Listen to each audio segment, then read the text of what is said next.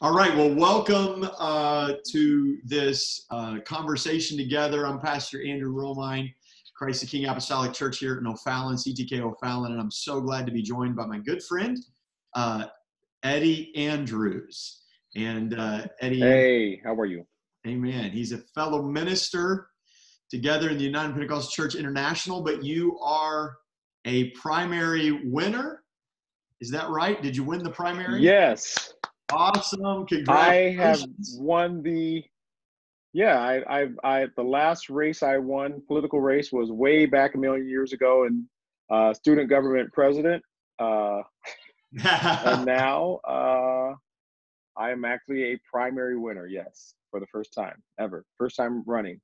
Congratulations. So tell us what ticket seat you're running, campaigning on. Where at?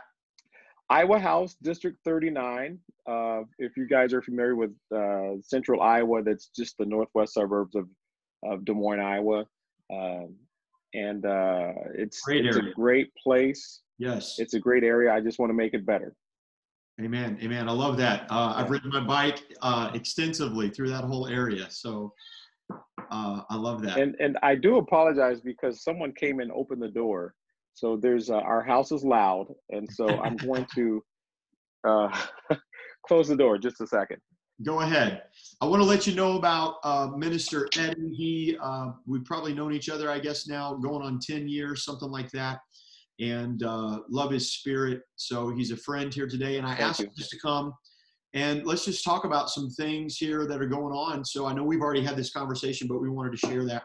So real quickly, with everything that's going on revolving George Floyd, but then even before that, as we spoke, what were your first thoughts, feelings, reactions? Wow. My first reaction is that there are many. It's one of those, my mind immediately starts thinking of 5, 6, 7, 8, 12 things to say. For me, it shows that we have a lot of work to do as a nation, as communities, as churches. It's really kind of exposed a lot that there are differences. And, we're called to minister, obviously, to the church.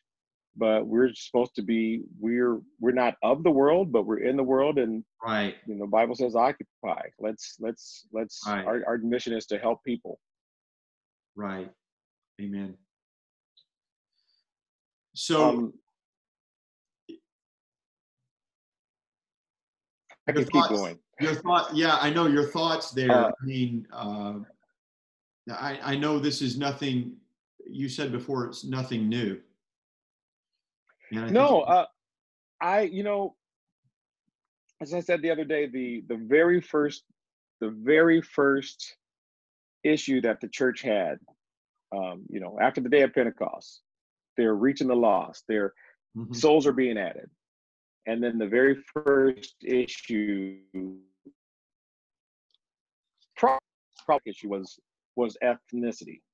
And we all know that, ethnos against the ethnos is one of Matthew 24, what's going to be going on, ethnicity against ethnicity, even though it's translated nation against nation. But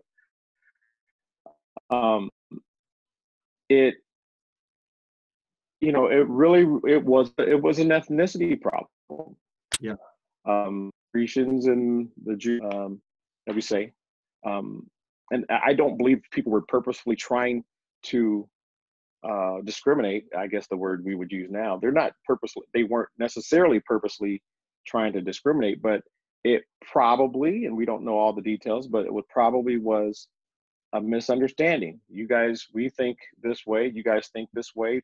There's probably some cultural misunderstanding that you needed. Just think about this. You needed men full of the Holy Ghost and wisdom to handle that kind of stuff. So there was stuff going on. Think about that. Right. Yeah. For sure. So it's been going along. Yeah, this isn't a new topic to the church. It began in the church, I guess. in the issue of reconciliation, because I don't know if historically, I mean, I don't think we've seen ethnicities come together anywhere. That is the testimony, I think, of faith, of our faith and of the church. When you read the history books, it was nation conquering nation. The church really becomes the first, I guess, melting pot's not the right word, but place where they're joined together in unity. So, yeah, I'm motivated by Galatians chapter 3, and I've been saying this a lot. We'll continue. Paul says there's neither Jew nor Gentile, bond nor free, male nor female, which that's an interesting thing. He wasn't discrediting the way God made us, but he is letting us know there's no advantage or disadvantage. We could even use the word privilege. There's no privilege to anybody. So if you're full of the Holy Ghost in the body of Christ, you're my brother and sister. absolutely. You can pray for me, preach to me, bless me, be my mentor. You're not disqualified. Mm-hmm. Yeah. Another thing, again, since we're talking about friends, just us as friends here. So I was talking with I gave a speech yesterday at a rally, and we kind of had an after. By the way, my senior pastor came and First Lady and a couple of the members just showed up. Awesome. And afterwards we kind of had an after get together kind of thing with some of the speakers and participants, and this question, you can't help but address this question, right? It's in the news, everybody's talking about it. What are you thinking about it? You're a Black guy. How do you see it? And so what I started to give what I thought was a quick backdrop review. And I was surprised, things that almost every Black person in America knows these names and knows these situations, right? By the back of our hand. And literally half the people there, third of the people there had never heard of these things. Wow.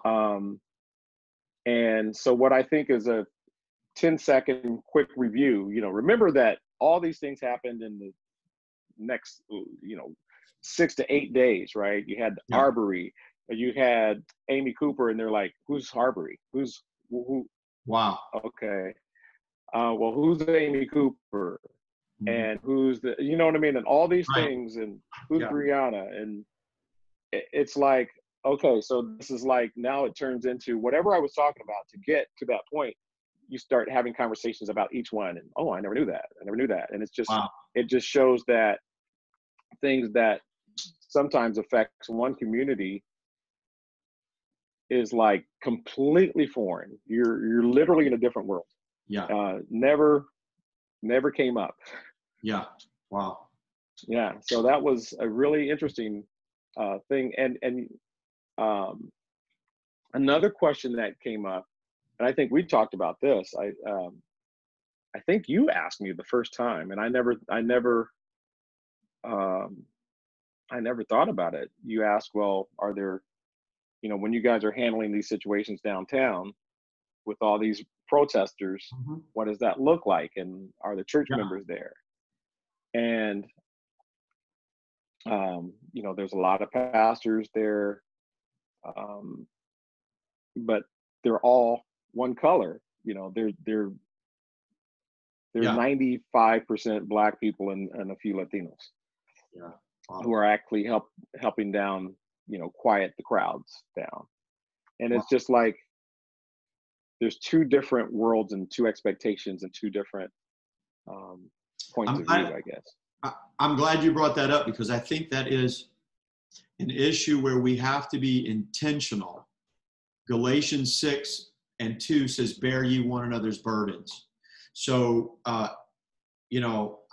as a person that lives in the Metro East, St. Louis, O'Fallon, Illinois, I'm not concerned about, say, necessarily the policies and politics that are happening everywhere else, but as a part of the body of Christ, I number one am.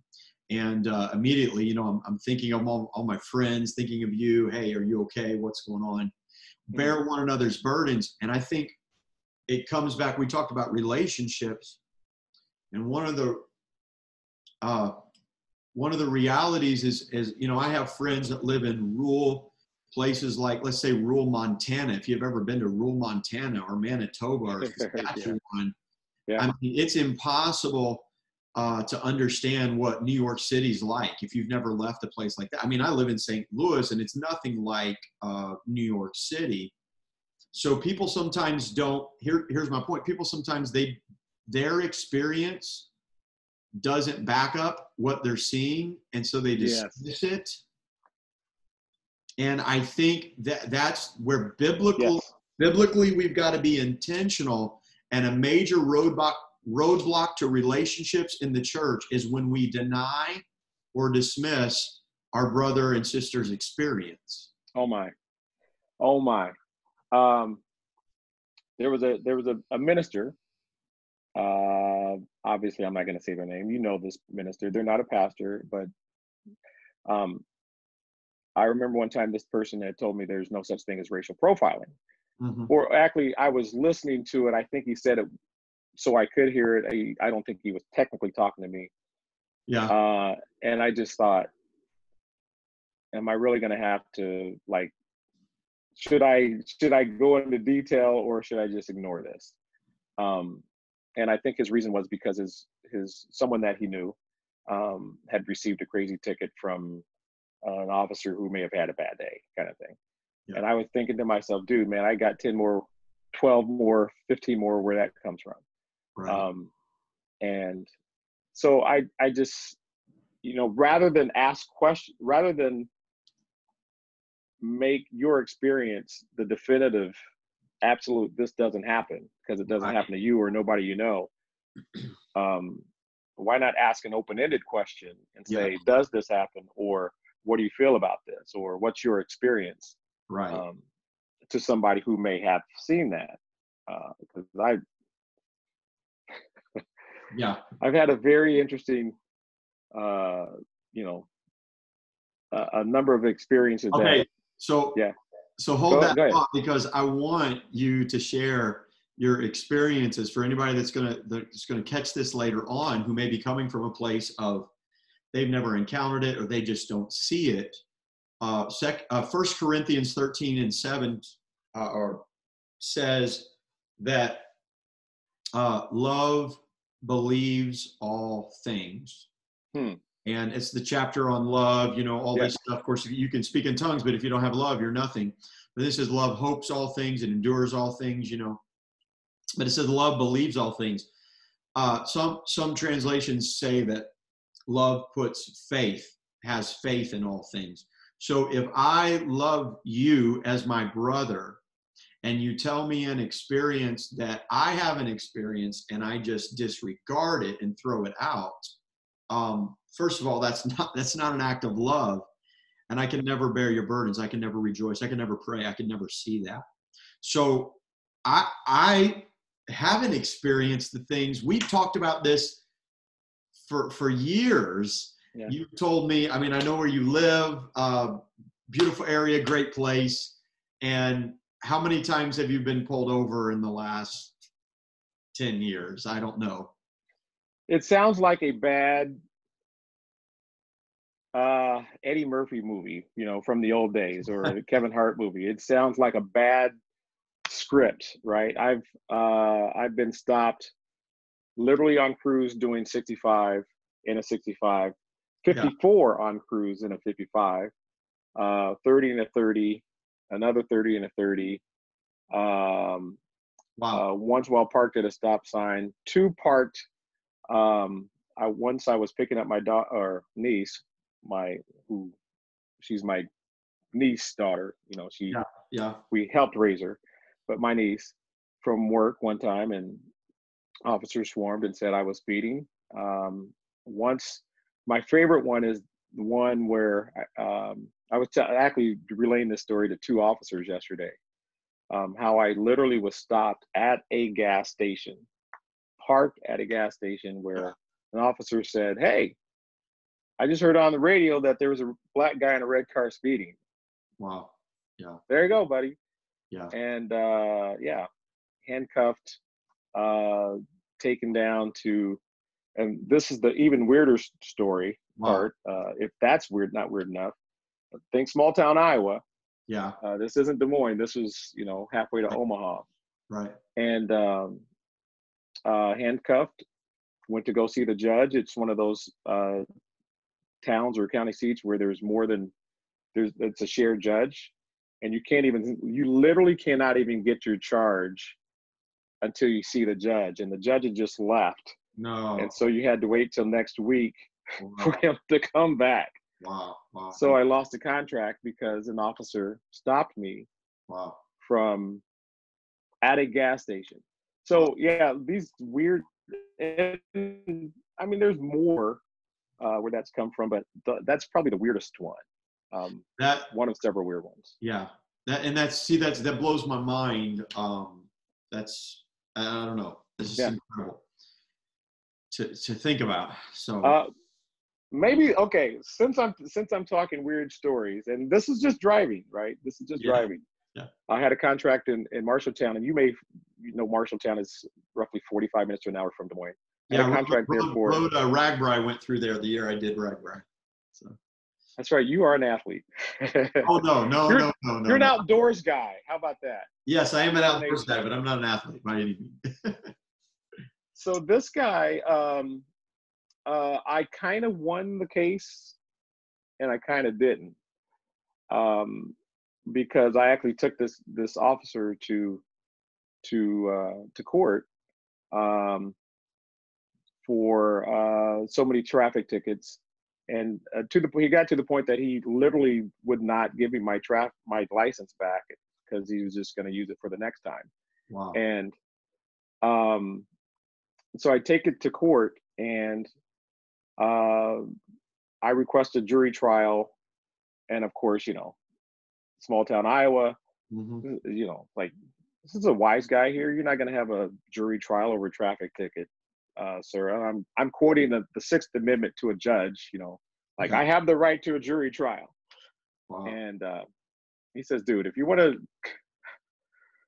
to have this, you're going to have it right now." So I do my best Prairie Mason impression, and apparently I swung up and I apparently hit something, and so the judge pretty much thought I was an idiot until I asked the right question, and the officer just said, "Yes, I have done that." And the judge took over the case and said, "Wait a minute, so you've done this? This is real?" And made him get up off the stand, give me my license back, reprimanded him, gave him a tongue lashing. Wow. But guess what? Those tickets are still mine. They still are on my record. Wow. It affects your life insurance. It affects everything, things that you don't even think about. So yeah, it happens. And so I think when you talk about what's going on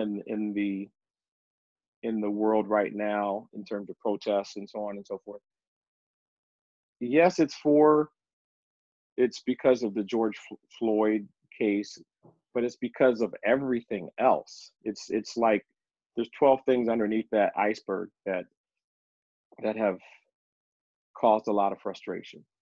It's been a buildup, and I think you used the word a flashpoint. Yeah. The other day. So yeah. Now I know you're running to affect change in your local community. So we are praying, Godspeed in that, whatever the Lord's will there for you. And I'm excited about the prospects of that. I hope his will is to win. Of course, yes, for sure. Where you were encouraged the other day when I was talking to you, you had a tone of optimism. So share that with us. Well, what I think is, we kind of alluded to this already, but a lot of times when the stories that I just shared, those aren't like casual conversations that you have with people who don't share your same skin tone, right? You Right. just usually don't just say, hey guys, I got stopped the other day and this happened. Like, dude, what? That can't be real, right? Like, Yeah. but I think over the last 8 or 10 days, right before that, I think there was enough buildup that told a lot of people who would not even be paying attention that, yeah, this stuff does happen. Yeah. And because of that, with I mentioned earlier the Amy Cooper case, Right. and for those of you guys who don't know that, that was the Caucasian lady who checked all the boxes that you might think wouldn't do this, but she's a Democrat. She checks all the the letters, the LGBT, the black. I'm down with this, da da da da da. And yet, for no reason other than, for no valid reason, Right. she knew to call 911 and tell this guy, so like, dude, you take the camera off, or I'm going to call 911 and tell them that an African American man is harassing me and threatening my life. And it's clear, like literally while she's on camera. Right. Yeah. And so all these things, like, and I've experienced very similar things, like on a regular, semi-regular basis, not a regular basis, but And let me just not infrequently clarify, basis. you're an upstanding, like you're the nicest guy in the world. Thank you. I'm serious. Yeah. Like, thanks. So when I know you it's just unbelievable. So sorry to interrupt you. I just wanted to make sure. Yeah. So, and I'll get back to your question, but yeah, just on that point, we have a person in the neighborhood, who's called the police on us because they didn't like the sound coming out of our air conditioning. They've called the police on us because we had kids over and one of them left the door open. We've had they've cursed at our 10-year-old here. Yeah. Because and said, you don't deserve a dog. I'm gonna call the police and have them take your dog away. Yeah. And because we parked our car on the street instead of all the other cars that are on the street, and so and so I can relate to the Amy Cooper situation because it's silly. But at the same time, you don't want people with guns showing up at your house because someone else is frustrated, or you are fearful, or you're threatened by that person. So it's like, I'm not going to threaten anybody, right? And so the opportunity comes because these seemingly crazy stories that we're saved, sanctified, full of the Holy Ghost, water baptized, as the song says, teared at the altar till the Holy Ghost came, Amen. And you're all about building the kingdom, and then you don't want people to say, well, Eddie's in jail because XYZ happened, until tomorrow. That's not a story you just want to say. But when the optimism comes, because everybody can see this, and anytime you have an opportunity, anytime you have facts laid out, it's an opportunity to do something about it. Yes. And I've had more calls. Yesterday, I've had one young lady who says, well, is there anything that our church can do? I'm like, and she says, well, why don't we come down to one of the protests and sing? And other people were like, I don't know. I'm like, do it. Like, just because if people are heard, if they feel you, even if they think you're stupid, you know what I mean? Yeah. If they feel you, they'll appreciate it. Amen. And there was I don't want to call any specific names or anything like that in our specific city, but one of the leaders, somebody says, oh, well, yeah, they don't even want to hear from him because XYZ. I'm like, yeah, they're saying that, but that's just like talking to your mom or dad, you know what I mean? Like, you get mad at your mom, but they're listening to this guy because they feel him. Wow. And he's there. Yeah. And they know that even if they disagree with this guy, they know he's for them. You know what I mean? Yeah. And so that's what we have to do as a church. We have to be for people, Amen. and Yes. not, Key. we have to be there.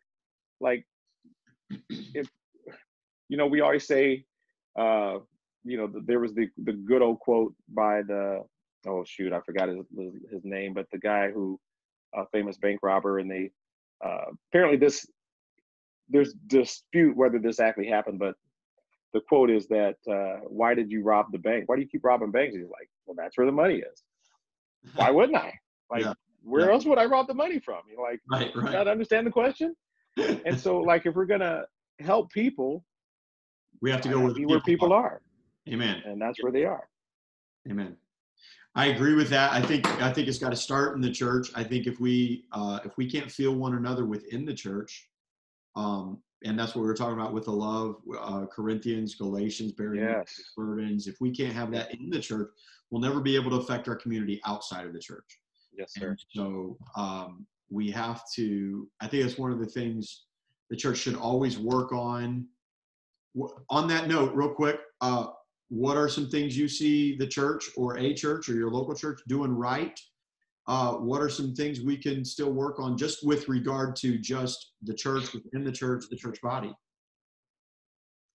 With regards to this specific time and protests and so on and so forth, or in general? Well, I think maybe both, because I'd hate to see this just be an event in the history books and it not really be a climate that we address. So I like what you said earlier. Be intentional. Okay. And I will expand on that. Do see color. And I say that because a lot of times people say, well, I don't see color. Well, I do. Colorblind. Yeah. Yeah, right. We're colorblind. Yeah. Well, and that sounds great, but sometimes if you are not intentional, then you'll just say, well, why aren't there any blacks here? Why aren't there any Asians here? Because you're not intentional. Right. And yes, it would seem like, and I've got a friend who's written a book about this. So there's volumes of things to talk about there. But the point is, you need to be intentional. And be down there. I'm not saying, okay, in our city, when I say be down there, I'm referring to our local situation. I have no idea how things are operating in other cities, but right now I'm not in charge of this. I'm just part of this. One of many, many, many people. I wouldn't even consider myself leadership of this. I'm not, but there's a group of adults, mainly adults, who are monitoring protests and where this one is and where that one is, and making sure there's no conflict, or try not to. We're down there literally sometimes with our arms locked so that our kids don't break the line, and then they get gassed, which means all of us are going to get gassed. And staying out there and listening and debating and arguing. And you got to understand, like, we do have an element whose first response is like, one kid broke a window 2 days ago who probably isn't even from your city, because there's a whole lot of that going on. Yeah. And these kids know it too. I mean, right. They're like, dude, don't do that because you're gonna mess it up for everybody. All right. And they will tell them, but you have an element who's like, that's their problem, that's those kids, and send in the military, Yeah.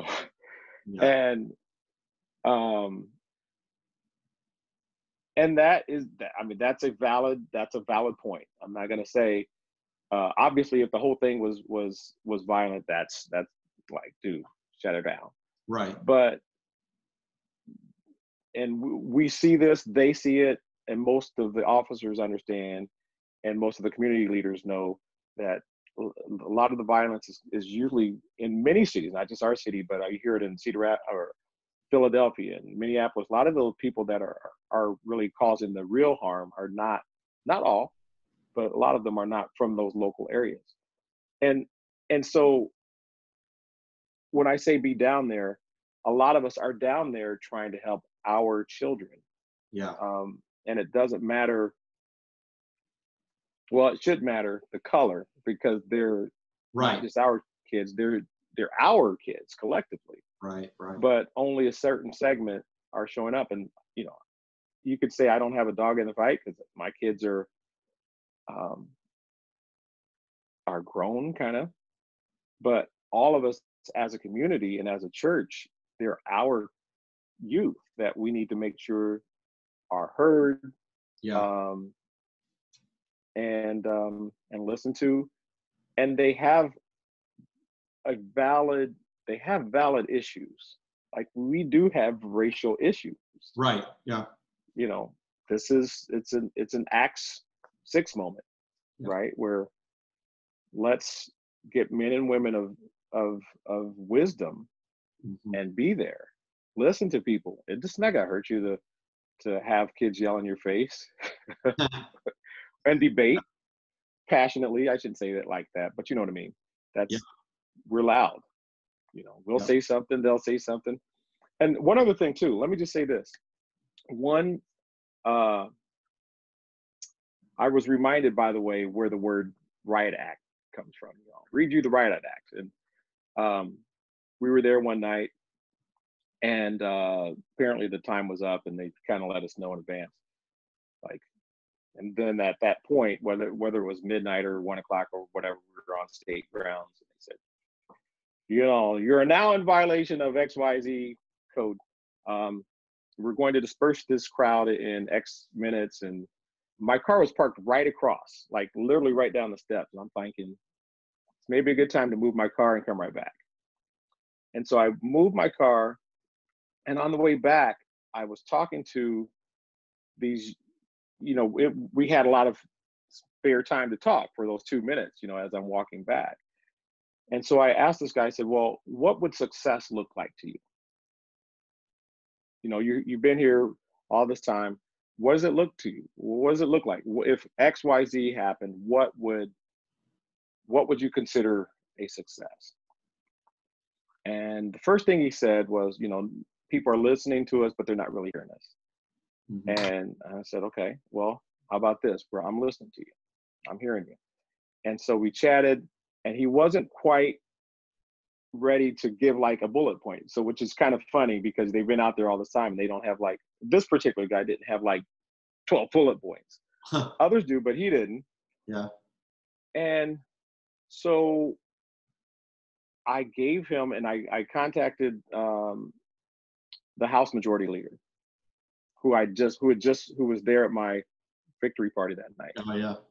And I said, well, would you mind if, long story short, the details are that we got these guys together because if you want stuff happening, I told the other guy, like, why are you asking me what should I do? Why don't you ask the guys who have the problem what they want? If they're down here, why are you filtering it through me? Right. Why aren't you down here? But the short of it is, we were able to get these guys together and start talking. Awesome. And these are, you wouldn't say this is a leader, but these are people. And he said, well, can I bring this guy? Can I bring this young lady? So now it's 3 of us. How about that? And to be honest, I need to follow up on that later today, to see how that went. And, but the point is, why can't we listen to each other? Right. You don't have to always agree, but listening is a good start. I agree. I feel like have had several other conversations, and one with my neighboring pastor here in O'Fallon, Bishop Wells, and he made the statement that when I asked him, we've got to listen um, to the Spirit's leading for us in everything that we do. And I think we have to listen to one another. We have to listen to one another and listen to those that are hurting. Jesus did that. That was ministry 101. He went and he sat down there. In fact, one of the greatest things the Lord showed me years ago in Ezekiel, I believe it is Ezekiel, before he goes, I was either Ezekiel or Jeremiah, but I think it was Ezekiel. He goes, the Lord calls him to, I think it was down by the river, Chabar, and he sits, I think he sat with them for 7 days before he spoke with them. So God calls him and says, I've got a word for you. You got to prophesy. But when he goes there, he doesn't just go and start. He sat down. He sits with them for 7 days. He didn't open his mouth for 7 days. The whole time he had a word. The whole time he had the answer. But the point was they weren't ready to receive that. And so he sits, and I'm wondering how much more effective his ministry was because he was able to listen to them. So yes, we have the gospel and we have the word, and we can, give it to them, but how we, present that. And I think that goes on back to relationships too. Yeah. We had a problem. Oh boy, that's been a week or so ago now. I can't even remember now. It's kind of blurred. But about a week ago was the first issue that we had in Des Moines. And it was kind of different because none of what we call the usual suspects, the leaders of our community, what we call our leaders, had set up this rally. And so we didn't know, who was behind it or whatever. And turned out it was sound like a decent rally. But afterwards, there were some things, we started seeing Facebook Lives or people getting calls. And one of the first things we do is like, okay, I don't want to give a lot of personal details, but we wanted to make sure that the right people were down there. And so that's even people who had just left were like, what? I was just there. Or another night, I think the next night after that, someone called and said, Eddie, get down here, man. There's, whatever's going on here. And it took a long time to find it because there were so many things going on and it's all peaceful. It's all peaceful here. It's all peaceful here. And I'm like, dude, where are you at? You telling me it's here? And out of maybe 500-600 people, there were like 5 or 10 people way over there. And, if you were looking at Facebook Live or the news, that's all that was there. Wow. And none of the peaceful stuff. Right. And some of these guys didn't even know I literally was looking for it and couldn't find it. Wow. I drove around like 4 or 5 times. Wow. But the point is, they called somebody, or we called somebody the first day that already had a relationship with the community. We didn't even think to call anybody else. Like, who are we going to call? Like, why would you call somebody who doesn't already have a relationship? And so, it's important to have the relationship, spend the 7 days there as you referenced, spend the time there beforehand, before there's a crisis sometimes. Yeah. Amen. Well, hey, I know we've been on here for a little bit and I know we can talk forever, but I know we got scheduled and everything. So thank you for, thank you. We didn't get to, but those two studies in Iowa, man, I know we don't probably. Oh yeah. I don't know how do you want to like a quick 45 seconds? Yeah. Okay, just quickly. I don't know. Okay, keep me if I get too wired up here. But we talk a lot about racial profiling. Very few studies have actually been done. 2 of them have been done by a professor in Iowa, but over 3 or 4 cities. 2 of them were in Iowa City and Davenport. And without going into detail, Right. Two of the conclusions were that yes, racial profiling does occur. It does not occur if the officer can't see them. So think radar. Mhm. You got the hair dryer from a bridge. They don't know what color you are. This is absolutely spot on the money. There's zero difference in racial um, uh, traffic stops versus the makeup of the traffic itself. Okay. They studied the traffic for weeks. Yeah. Um, but if you can see them, there is a statistically significant difference. And if you go into even further detail, you'll find kind of what both sides kind of instinctively know, that I'll just say, I don't know the exact number, but let's just say 95, 96, 97% of the officers, maybe even 98, are perfectly within they're normal.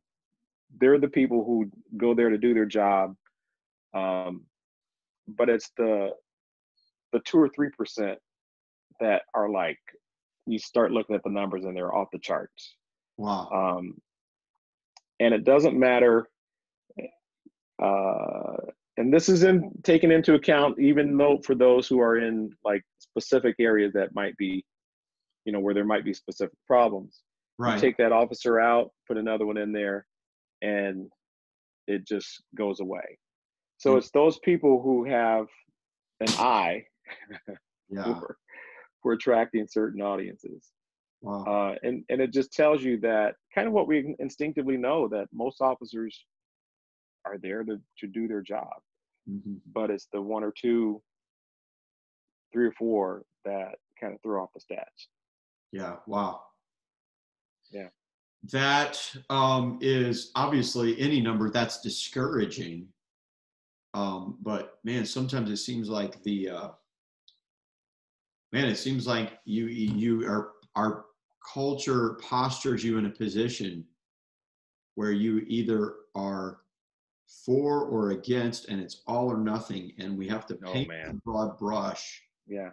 and it's white or black, it's for police, against police, and it doesn't allow there to be, I think that kind of thinking doesn't allow, you're judging, we don't judge individuals by individuals. Yeah. Yeah. If you're not for my issue, you're the devil. Yeah. I Yeah. think misunderstandings, misinterpretations are the devil's playground. I think the enemy, man, he just takes those to task. And that's why I think relationships, intentionality, communication, just having discussions. I like what you said, we can disagree. I heard somebody say the other day that disagreement does not equal disunity. Unforgiveness does, or not being willing to reconcile or love one another. I also Good. think too, I like what you said by don't say you don't see color, because that's who God made us. And That's beautiful. we're individuals, we celebrate that. And with that, we have different, let's say, taste and styles and personalities. But preference is not prejudice necessarily, just because, well, I like to do things this way or that, whatever. But indifference is not love either. Hmm. Yeah, that's good. So, Yeah, exactly. Um, yeah, I mean, there's no secret that I mean, just look at our house. I mean, our house is loud. I'm the quiet one in our family. he is, folks. And He is, folks. yeah, yeah, yeah, that's just how we are. That's how we roll, man. We're always doing something. We're always singing. We're always doing this. I We're a love it. lively bunch. So, but others aren't necessarily that way, and that's cool. Yeah, that's right. So, well, hey, Brother Eddie, I love you, and I appreciate your faith, your friendship, your courage. I appreciate what you're doing there in your local community, and I'm praying God's angels be with you, give you Thank wisdom you. and strength. Of course, I love your pastor and wife. They're I'm all shocked. Well, this gives me an opportunity to say, whoever's watching, we love Pastor Andrew and Janelle. I mean, they are the real deal. Thank you. We've shared a lot of discussions. I've actually called him for a couple things, a couple times, and they're just good people. Love God. Well, thank you, bro. I love you, and praying for you. And thank you for joining us here.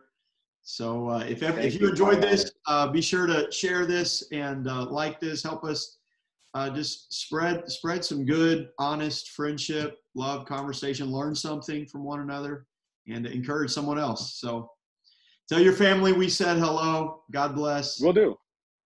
And back at you, sir. All right. God bless. Thank We're you. going to sign off God here. bless. All right. We'll see you.